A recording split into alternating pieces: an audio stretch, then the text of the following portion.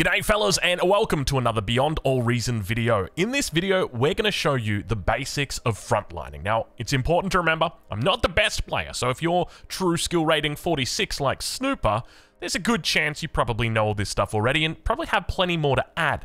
This is targeted towards the newer players, people who are just learning to frontline for the first time. We're going to cover a whole bunch of different topics. If you'd like to jump ahead to something in particular, I'll make sure I leave chapters down below. But just to give you an idea of some of the things that we're going to be going through, we're going to be going through the starting sequence, we're going to be going through scouting, we're going to be going through defense, through reclaim, and we're going to be going through advanced base building. This is going to be about a 30-minute video, so grab a drink, sit back, relax, and let's get to it.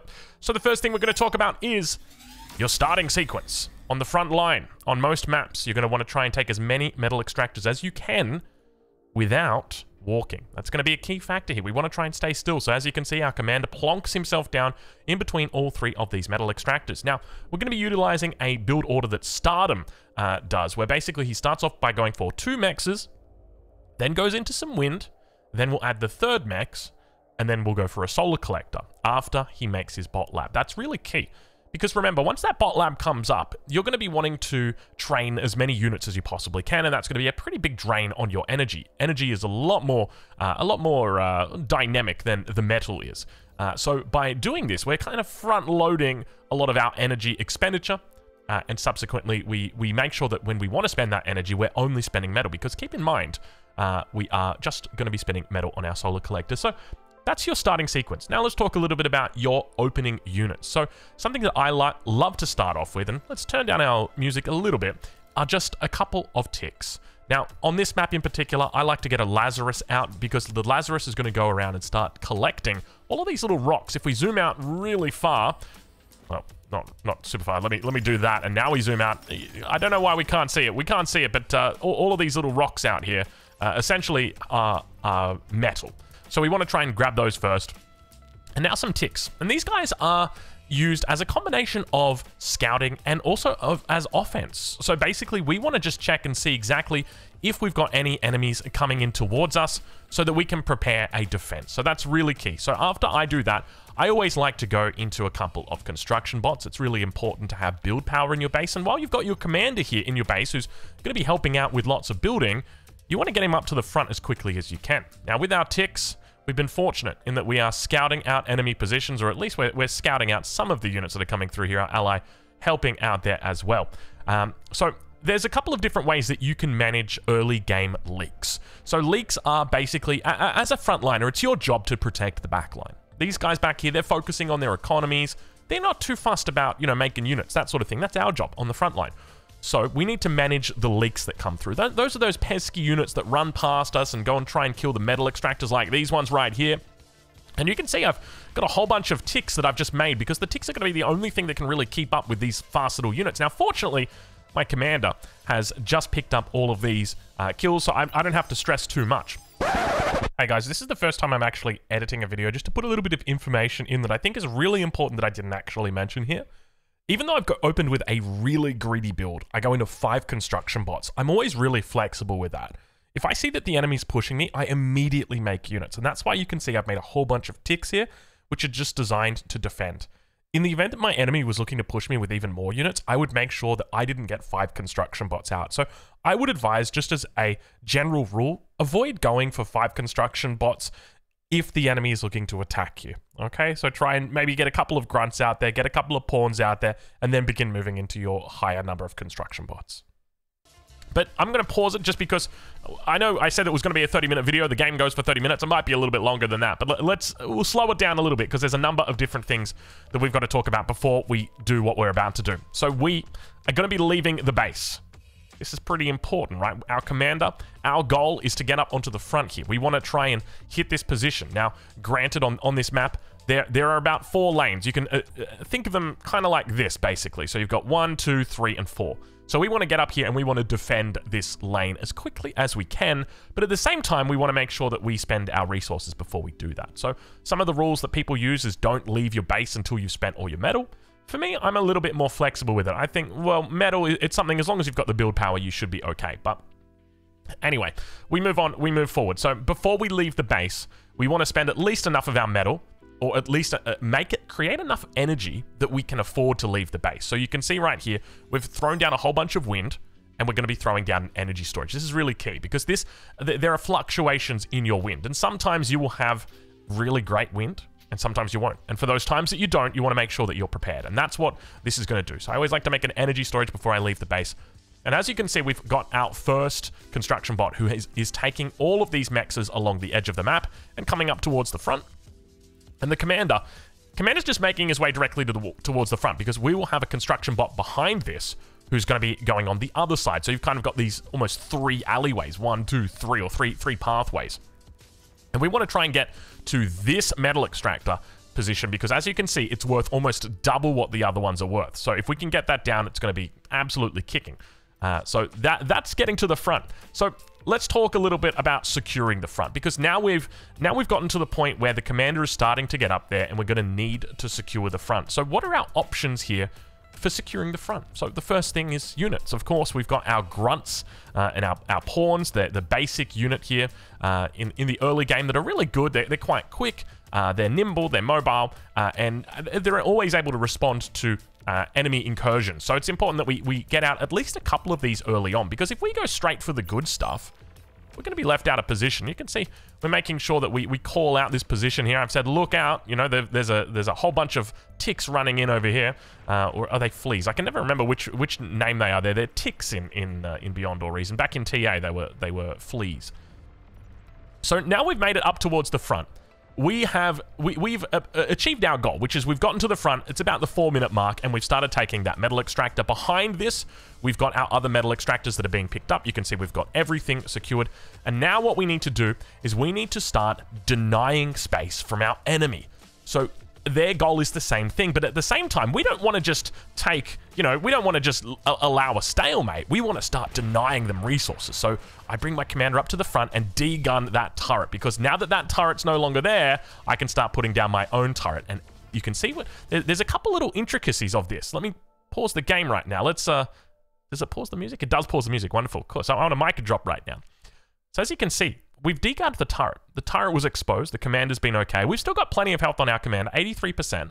And now we're putting the turret behind the commander. This is going to block the turret from receiving any deguns.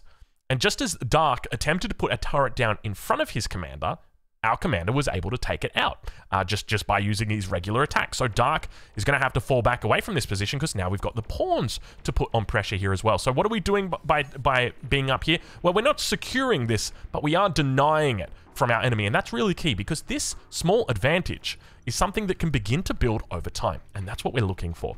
We're looking to secure the front and try and find any advantage that we can. Now, behind this, we're dealing with leaks.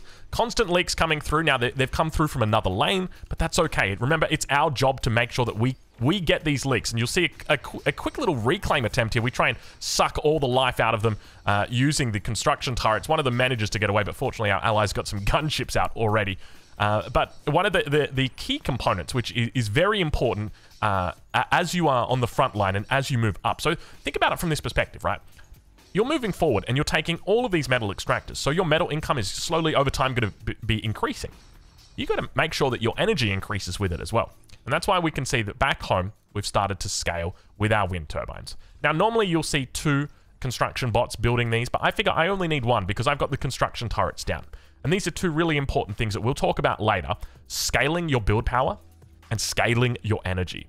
You need to make sure that you've always got appropriate build power and that you're always expanding your energy. These are very, very key things that will keep you down if you do not do them. So this is something to note. Now, you'll see on my bot lab, we've got a whole bunch of construction bots that are just, I call it supervising because I'm from Age of Empires 4. We have a supervised mechanic, but they're guarding. They are helping out with the construction of all of these rocketeers. Now, one of the things that we haven't really talked much about yet is unit composition. I guess I should provide another caveat here that this is mainly for the arm and mainly for bots. So it's not for vehicles, it's not for core, but there's still a lot of basics here that can really apply to both of those things. If you enjoy playing core and enjoy playing vehicles with core, it still works for the most part here. But there are some specific things that we are going to be talking about. So number 1, our rocketeer. So you'll see that we've got a little bit of a stalemate that's broken out here. We've got Dragon's Teeth in the front, we've got LLTs on the back, and you can't get through, right? Well, not necessarily. There's ways that you can break this, and the first way that you can do that is through the Rocketeer. The Rocketeer is good versus static defense. It's got a longer range, and it's able to deal with these quite effectively. So that's what we're going to look to do. But one of the ways that we're going to do that is through flanking. We've already got all of our Dragon's Teeth down here, so we don't really want to... We're locking this area down. We don't want him to be able to push through here. So we're making sure that we're just securing that. But we can always come through over on this little avenue, which is what we're going to be looking to do. Now, light laser turrets or sentries, or on the other side, guards, they're very effective against pawns, very effective against ticks, but they're not particularly effective against anything else. I mean, those really light units like your rovers that you see coming around, like they're quite decent against that. But now you can see we've started to push down with the Roccos. So some players like to go for as little as 3 Rocketeers and then change it up into maces. But it's not for me. I've been really enjoying Rocketeer spam, so that's what I'm going to be demonstrating in this game. So we're now looking to break the static defenses, and we're going to begin coming in towards the enemy. You can see that we're quite aggressive here, and I make a little bit of a mistake. I wasn't paying attention, and we do get a little bit too close for comfort, but we've managed to break through the front. And once the front is gone like this, well, now all of a sudden, the pawns don't have any threat, do they? Because remember, the sentries and the guards are very good against pawns, but not particularly good against anything else. As you can see, they lack that range. So now that they're all dead, well, guess what? We can now run through with our pawns. We can get up the front there. We can start to threaten that commander as well. Now, as we're moving forward, we're making sure that we throw down these sentries just on our flanks here. Obviously, we got flanked multiple times already by blue, but you can see big D-guns coming out from dark, so I made a pretty big mistake there, rallying in my Roccos a little bit too far, unfortunately. So you've always got to be very careful against them. Now, you might be wondering, okay, well, what's the best way to defend against something like this? Well, it's actually, you can go for even bigger lasers. But let's talk about the next part that we've got. So you'll see a whole bunch of little friends I've got out here right now. My rejuvenators, as I like to call them, the Lazarus. I'm forgetting about them, but we managed to get them back in. But now these guys are really important to your front. Not only do they repair, which is for free, but they also reclaim. So any units that have died, they can reclaim them, or they can rejuvenate them. They can bring them back to life. They can resurrect them. I just call them rejuvenators because, you know, I like to rejuvenate the skin. Anyway, we now have that sort of... I'm just going to pause it here just because we're kind of getting to the second stage of your front line. And this is where the advanced defenses come up. So the commander can't make... I think is it called the Sentry? I'm not 100% sure what it's called. It used to be called the Sentinel back in, so we've got the Overwatch here and the Warden. So these are advanced defenses that come up from your construction bot or construction vehicle. And these guys have got a really long range, and they do a lot of damage, especially against those T1 units. So they're very effective at doing that. And you can see the range on these. I appreciate there's probably a lot of red circles that are coming out right now, but these guys have a huge range. And if they come up, it's a massive threat to your position here. And you can see this guy's got his gat gun is pretty well... You know, it's going to be complete soon. He's got the commander on it, and that's a massive threat to me. So I've got a couple of options about what I can do. I can look to go for my own, but I'm quite far behind him. He is already 50% complete. So we do a quick little repair. Commander up to 100% health with all of our Lazarus, and we're going in. This is where the idea of com-bomb becomes relevant, but we're not going to need that here. We're just going to come up. We're just going to D-gun it before it comes through. But we make a little bit of a mistake. We misjudge. I didn't know how much damage this flamethrower turret does, and I lose my commander. So, a little bit of a mistake. Not the perfect game that you'd like to see, of course, but still a lesson to be learned there. Do not underestimate the static defense of the enemy, and make sure you utilize that D-gun where possible. D-gun, obviously capable of killing any unit in a single shot, except for the enemy commander. You can't kill commanders. But I said, you know what? I've got a storage back home. I've got a metal storage, so I'm just going to suck my commander up, and we'll just pretend like it was part of the plan. It wasn't part of the plan, but we'll pretend like it was. So we're just making sure that we just reclaim everything and repair everything. This is really, really key for us, because we're going to continue to look to push down. And what's important to note is that we have now denied that from our enemy. They were just about to get that up. I think it had almost, or it had probably just finished as we came through. But we managed to deny it. And that's what's key. Because now that allows us to continue our push here and continue coming forward. Now, I'll quickly touch on a subject. I wasn't planning to, because it's a bit more of an advanced one. But you can see that the enemy's having a bit of trouble dealing with the Rocketeers. There's a couple of ways that you can deal with them. The first way is to get a whole bunch of pawns or grunts and just run right up to them. They're very quick, and you can just run right on top of them and start attacking them. The second way is you can go for this thing right here, Sneaky Pete, which is a cloakable jammer tower. And so this jams your enemy's radars. They can't see anything within this. You can see this little circle right now around here. Anything that's in here, they will not be able to see. So what my enemy could potentially do is look to put a Sneaky Pete down here, and that would prevent me from seeing these little dots on the map. Now, granted, I'd be able to still walk up to them, and if I've got line of sight, I can attack them, but I wouldn't be able to do that, or rather, I would have a much easier time if it weren't for the Sneaky Pete. So that's really, really important. So as we continue moving up, we're still attempting to deny more metal. So now we're denying a total of 5 metal from our enemy, and we're going to start taking this for ourselves. Remember that we've got that 5 metal. So that's 5 metal every second that's coming in for us that's not coming in for our enemy. So a pretty big advantage there already. And this is going to slowly and steadily mean that our unit numbers continue to increase as we push down upon our enemy. So this is really important. Now, at the same time, we're making sure that we reclaim. We can see our Lazarus here just repairing up. This dragon's, I don't remember what it's, I think it's Dragon's Claw, or Dragon's Maw rather, did a lot of damage, man. These things are crazy good. I got to start building those. I tell you what, those flamethrowers are impressive. So now behind this, we'll pause it because we're getting to the 12-minute mark. So this is kind of like where you start reaching quite a late stage of Tier 1. And there's a couple of things that we need to talk about here. So the first one is going to be scaling. So we touched on it before, but there's a couple key factors that you need to look at scaling. The first one is going to be build power. The second one is going to be energy. So at the moment, you can see I've got a total of, how many wind gens do I have? I've got 69 wind turbines, which is a wonderful number to have. I would never recommend going for more or less than 69 because that is an absolutely nice number. You could probably go for 420. No, but in all seriousness, you want to keep making powered or wind turbines like this because it's going to ensure that you've got a solid energy economy. Now, one of the mistakes I've also made this game is I haven't gone for advanced solar collectors. Advanced solar collectors are a great way of transitioning from a wind economy into an eventual fusion economy, because that's what we're going to want to do very soon. So a couple of things that I would have done better this game, or I should have done better this game. Number one is I probably should have had about 5 or 6 advanced solar collectors, and I don't. And number two is my build power is not the strongest back here. I've only got 4 nanos that are down, or 4 construction turrets that are down, which isn't a lot. But it's not a problem. Well, I say it's not a problem. I mean, fortunately, against the player I'm playing against, you know, it's not a problem in these circumstances. But had I been against, you know, a true skill 40 player, it definitely would have been a problem because they would have had a significant advantage at this point compared to me. So the next thing that we're going to do is we're going to be getting a tier 2 construction unit from our allies. Now, often what you will do is you'll pay for this. Now, in this game, I was very fortunate in that my ally behind me, Punjiba, gave it to me for free, which was very, very nice of them. And so I've got a construction aircraft. And the job of this construction aircraft, single-handedly, is to upgrade my metal extractors into advanced metal extractors. And they're going to upgrade every single one. Now, I've lost one back up here. This one's been down for a while. But essentially, what we're going to do is, you can see this is a standard metal extractor, right? 1.8 metal coming through on this bad boy.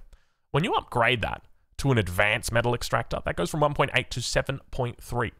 So that's an increase of 5.5. That's a huge amount of extra metal that you're now getting. So what this guy is going to do is he is going to come through and he is going to upgrade every single metal extractor all the way to the front.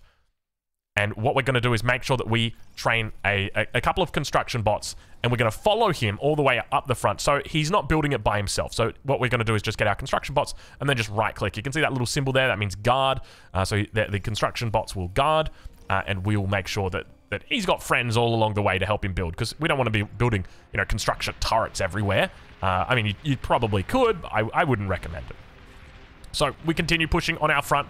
Not only are we managing to secure more metal extractors, but we're also starting to secure reclaim fields, which is very important because the further you push up, you're going to be able to reclaim those fields. So here you can see we've got plenty of reclaim in here, so we're going to look to try and take that, and that's going to pump us back up.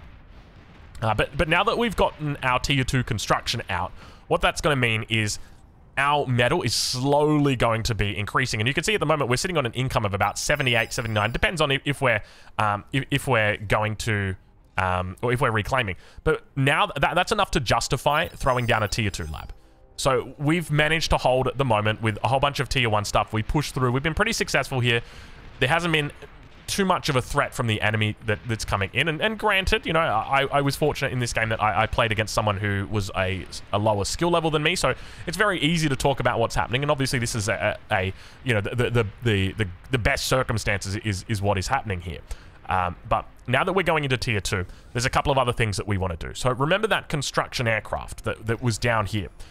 This guy is going to come through, and I was wondering why that never built. That's why right there. But my ally took this metal extractor. So this aircraft is going to be all the way down here, just building everything, and he's going to be followed around by our harem of construction bots.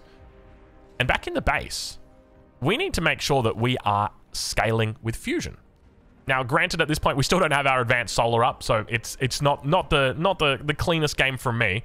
And our wind has hit 2.3. And this is part of the reason why you want to go to advanced solar. We've had pretty good wind all game. We're at 13 minutes. I don't think it's dropped below 6 this game, but it's finally done it. And when that happens, everything goes to shit for me because I did not make that advanced solar. So don't be like Drongo. Make your advanced solar.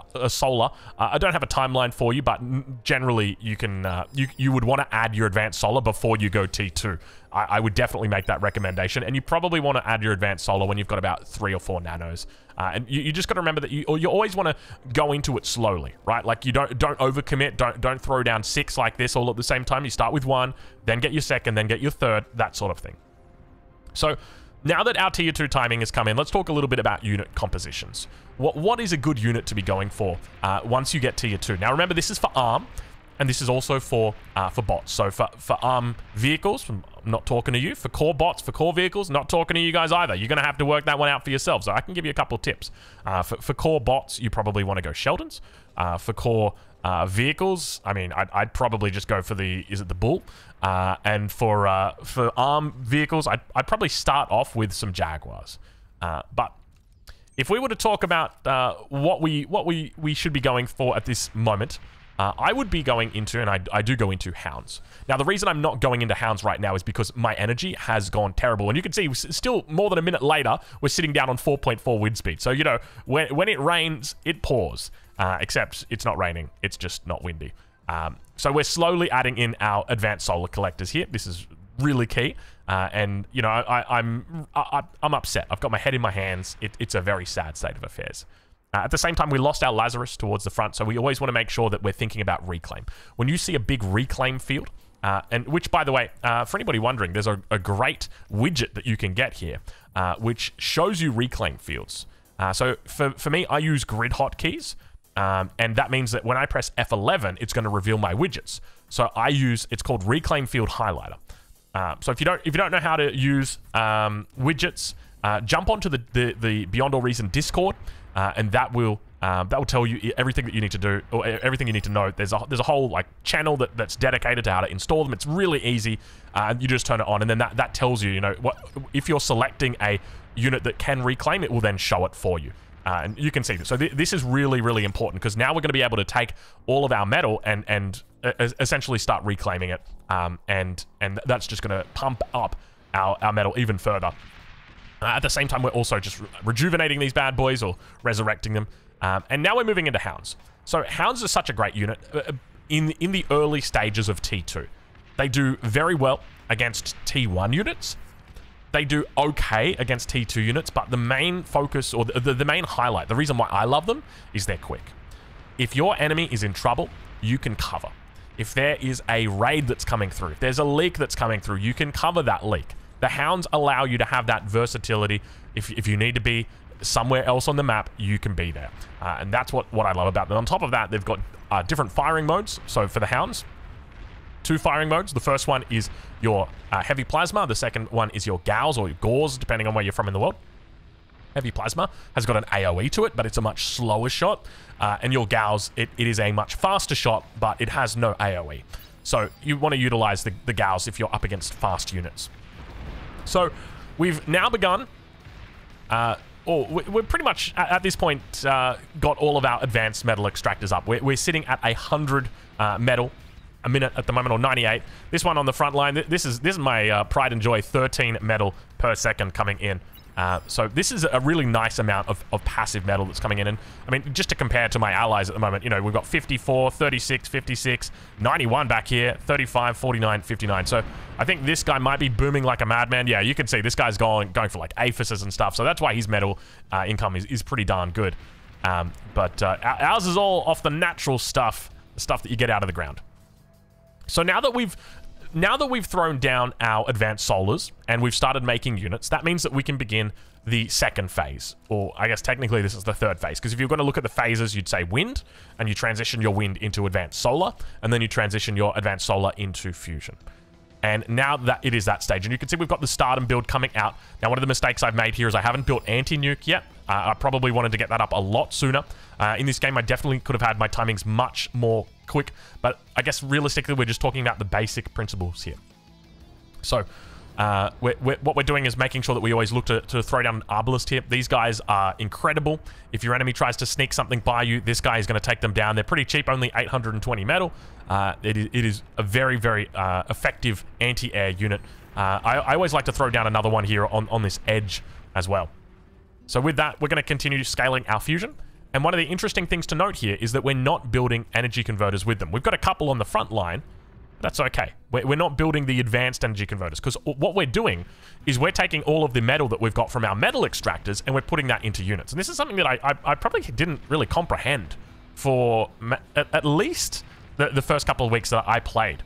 You know, when I was watching that Stardom game, I'm like, well, where are his energy converters? Why isn't he going these energy converters? It's like, well, he doesn't need them.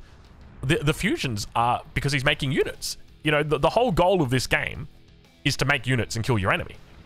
And for me, you know, I always saw that energy was a means to get metal. Whereas for Stardom in that game, it was like, well, metal... Oh, did I never upgrade you? Oh, that's sad. Never upgraded this guy over here. This guy was... Oh, man, I could be on so much more metal than what I am, right? Like, I could be sitting on 130 plus metal, which is absolutely amazing. But, yeah, essentially, you know, he's utilizing his metal and energy to make units rather than to make economy. And that's part of the reason why you don't see that. So we've got a bit of a push coming down now. You can see that we've still got a large Rocketeer force here, and we're somewhat throwing it away, because Rocketeers, they lose a lot of value once the T2 comes out, especially once the T2 comes out. And you can see the Sharpshooters are down here now, and we're going to push on them. No micro coming out from our enemy at this point. But let's talk a little bit about advanced base building. So one of the things I learned from Stardom's games was when you're playing Frontline like this, you are going to be prone to attacks, to raids, all that sort of thing. And you are the front line of defense. So if one of your fusions goes down, you don't want them to chain react onto the rest of them. So you want to space them out. And that's exactly what we do here. It means that we've got a little bit more room in our base, and we're taking up a little bit more space. Compare that to a beautiful looking base like we see back here. It is significantly different. I will say, though, that we're probably lacking a little bit of space for our energy converters, but you know what? I'll allow it. I'll permit it for the moment. So, anyway, we've just been pumping out hounds for the moment, but we will, again, begin to transition. You know, we talked a little bit earlier about that unit composition idea. So, the next stage is going to be into what used to be known as Zeus's, but I think they're now known as... Whoop, goodbye, Commander. They're now known as Welders. So, these guys are really strong on the front line.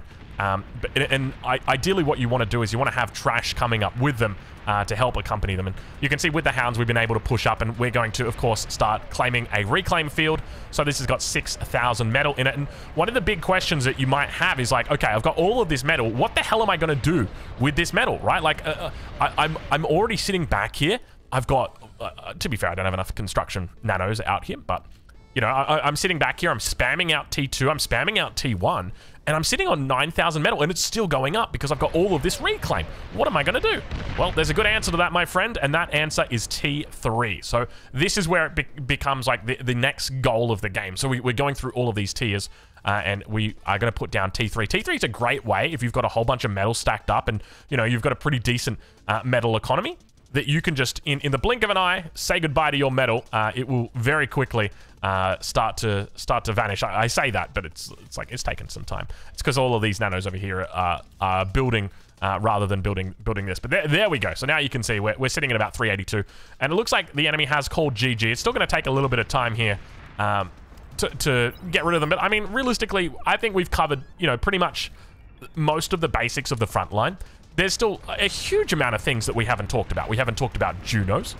We haven't talked about basic static of defense, you know, at the tier 1.5 level. So we haven't really talked that much about gauntlets, which is your longer range plasma artillery. We haven't talked about T2 static defense yet either. But I think this is a pretty decent basic guide that will help you as a frontliner really try and understand what is your job and how can you do that job. So I hope that that's been of assistance to you. If you've got any questions, please let me know. If you think that I've let anything out, please let me know. If you've got any feedback, of course, feel free to leave it. I am learning when it comes to bar. I'm still not quite as good as I'd like to be, but we'll make sure that you know, I'm gonna make sure I keep practicing and keep improving.